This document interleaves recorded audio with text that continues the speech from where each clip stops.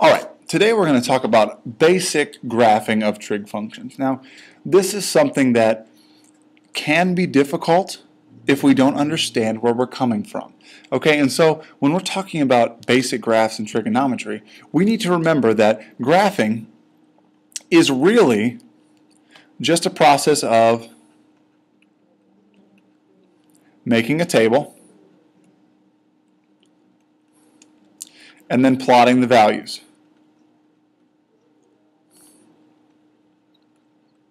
Now, we get the values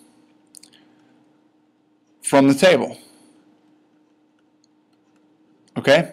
And so, when we look at sine, or when we look at y equals x, or we look at any type of function that we're going to be trying to graph, the key to making a successful graph, really making a successful table, is to pick values that help us. Okay?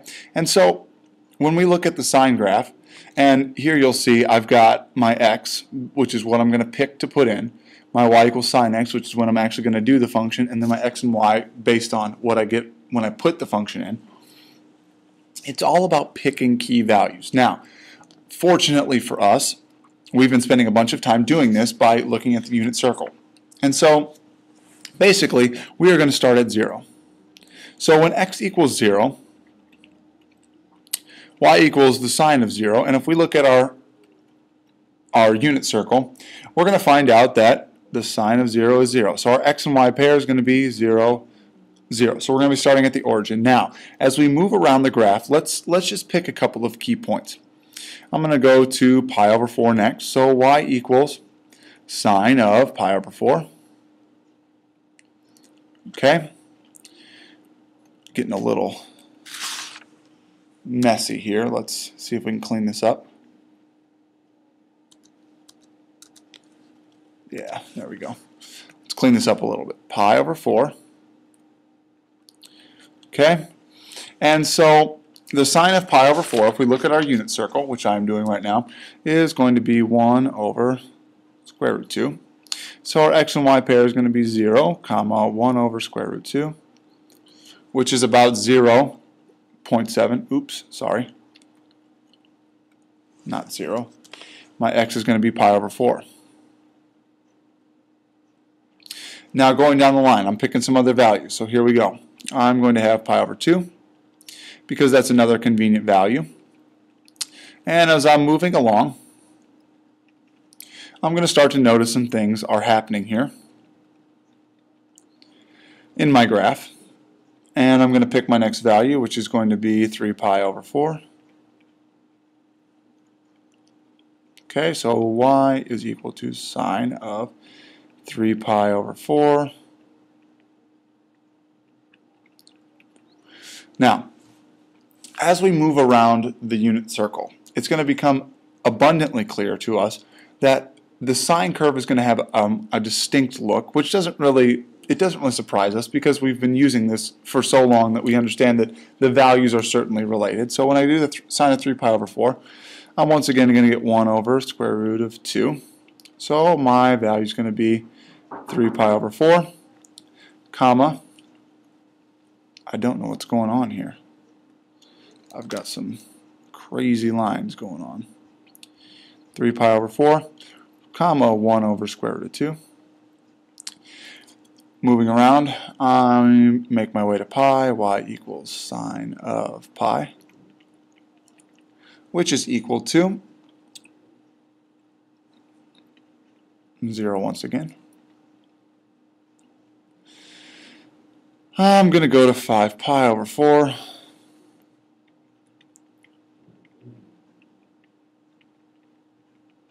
Yes, it does take a while to fill in this graph, but you're going to see here in just a minute that we're moving towards something that's really actually kind of interesting.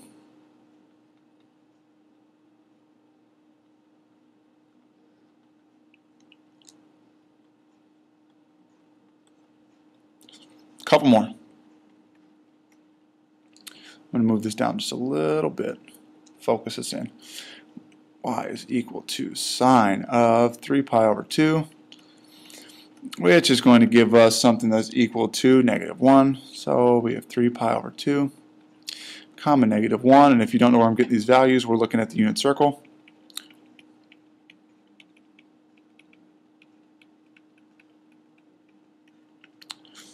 This is equal to -1 over square root 2. I think I might have made a mistake. Yep, right up here. Just got to keep those negatives straight. 7 pi over 4, comma, -1 over square root 2. Okay, and then I finally make my way to 2 pi. Y equals sine of 2 pi, which is going to be equal to 0. Now, let's look at this when we look at the graph. We're going to use those points, and you have an advantage because you don't have to necessarily scroll down, but I am going to scroll up because I want to put on here my x values that are going to give me a good idea of what I'm working with. And so when I obviously start at 0, I'm going to go to pi over 4, then I'm going to go to pi over 2, I'll make my way to 3 pi over 4, get these little hiccups in there. Then I'll get to pi. I've got 5 pi over 4,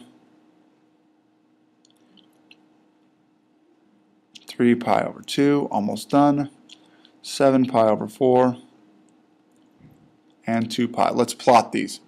I'll notice that my highest value up here, my biggest value, is going to be 1, you'll notice, and my lowest value is going to be -1, and so my graph needs to go from 1 to -1, and now I'm outlined. So I'm going to use this different color here, this pinkish red, to kind of start us out. I know my first point was 0, 0.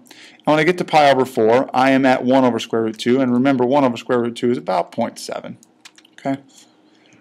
So I'm going to put that in up here because that's a notable value. So this is going to be about 1 over square root 2. And so we'll put in -1 over square root 2. Okay? So I'm going to go this way. Pi over 4 is at 1 over square root 2. You see where I'm getting these values? Right here? Okay? So I'm going to go ahead and put them in. You can look back at your actual chart that you made. But I'm going to stay down this way so you can see what I'm doing. Okay? And so then when I get to pi over 2, I'm at my maximum. I'm at my 1. And then I go back down to 1 pi over 2. At pi, I'm crossing at 0. Let's catch up with it here. Pi and 0 right there.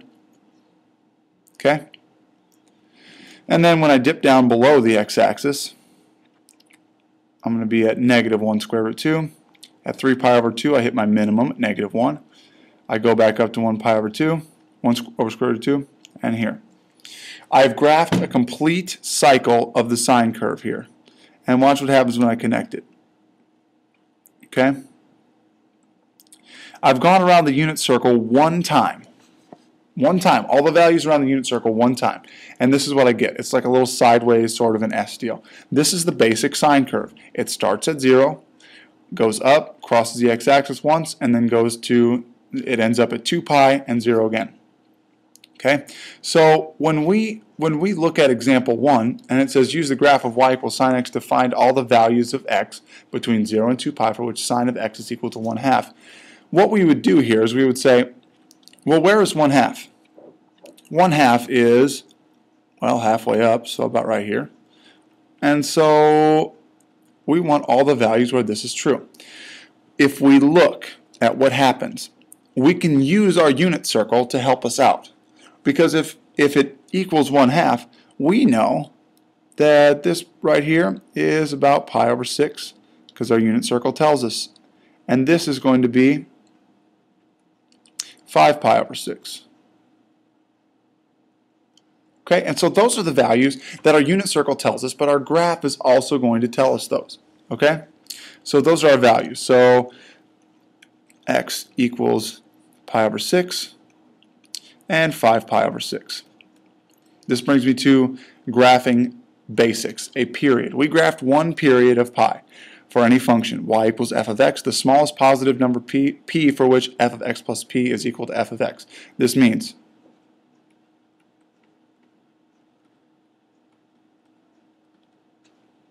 where does it start to repeat?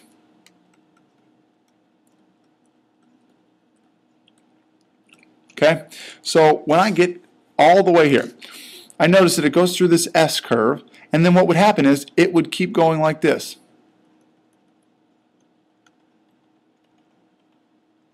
All the way off the page. It looks the same here, but now it's gone through all of its values and it starts over. So the period is how long does it take it before it starts to repeat. So in the case of sine, notice it goes from 0 to 2 pi before it starts to repeat. Okay? So the period for sine x is 2 pi. Remember this value. The period is 2 pi. Okay? The amplitude. Amplitude. If the greatest value of y is m, so big M, and the least value is m, small m, then the amplitude of the graph of y is defined to be, and you might not be able to see that because I might be in the way, 1/2 of m minus m. Amplitude. Amplitude, all that means is how far is it from the middle of the graph. So I take the maximum of 1, the minimum of -1, I subtract them, so it's going to be 1/2. 1 minus a -1, which is 1/2 of 2, is equal to 1. Alright, so the amplitude is 1. How far is it from that midline of the graph? Okay? Domain. We know this from algebra.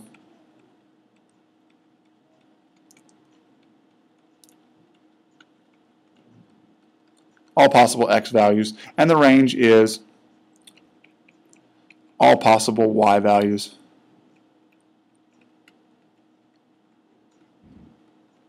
Okay? That's domain and range. Pretty simple. For the sine graph, this is going to be anything. And this is going to be -1 to 1 for sine. Okay? Now, the easy way. We plotted a bunch of points. But here's what I want you to kind of get out of this. If I'm at y equals sine x, I know that the period is, like we said, 2 pi. And I know that it looks like this. Graphs like this. And it starts at 0. So what I'm going to do is I'm going to encourage you to do this. Halfway it turns. So I know that if it starts at 0 and it goes to 2 pi, I know that halfway it's going to be at 0 again. So that's going to be pi, because halfway to 2 pi is pi. Now, I know halfway between it getting back to 0, it goes to its high point. So this is going to be pi over 2. And halfway between the back half of the graph, so pi to 2 pi, it's going to reach its minimum. So I'm going to plot its minimum. And I know that its minimum is -1. I know that its maximum is 1. So really, guys, this is a game of 5. 1, 2, 3, 4, 5 points I plot. 0, maximum, 0, minimum, 0. And then I connect the dots. Because I know that at some point in all this, it's going to get to those points. Is this the most precise method? No. But it's a way that we can easily graph these in order to move them and shift them. And we're going to move into the next part of this section. Okay? Guys, thanks for watching. I really appreciate it. Now, we're going to go on to the next part of basic graphing where we do cosine. We might talk about tangent a little bit, so stay tuned.